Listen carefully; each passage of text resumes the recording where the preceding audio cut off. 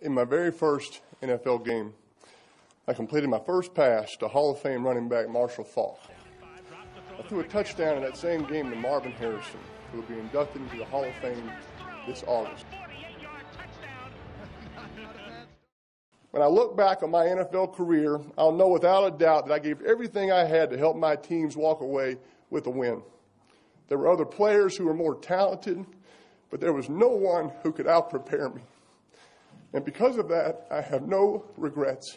I still say, and I feel more and more strongly, that the Indianapolis Colts made a huge mistake pushing Peyton Manning out the back door. He is a blur. Emmanuel Sanders takes it the distance.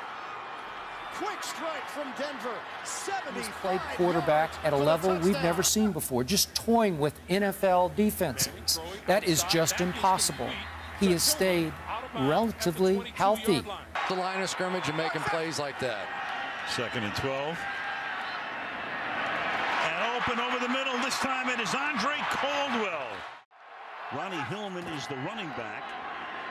And they go to play action on the first play of the game, and a pass is caught up at the 36-yard line. From the 48, their own, for the first down. Manning, good play action. Boy, he's taking deep shots tonight, and that one's on the money to Thomas. 1st and goal. I have to say it's 37 and neck surgery. It's super impressive what this guy has done. Not only last year in 2012 with a 13-3 record, this year he looks equally impressive. Oh, inside. Give me the